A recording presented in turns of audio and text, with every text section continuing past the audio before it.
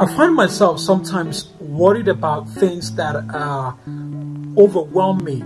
You know, the state of the world, people who are suffering, people who live in abject poverty, and I let that affect my action. You know, I'm trying to live in their head, and that makes me feel a little bit powerless. I cannot help everyone, and that makes me feel like I'm a failure.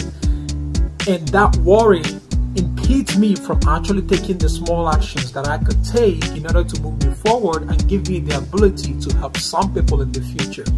So what I have found out is that first, a prayer helps. You know, just whatever you believe in. I do believe in God. Pray to that.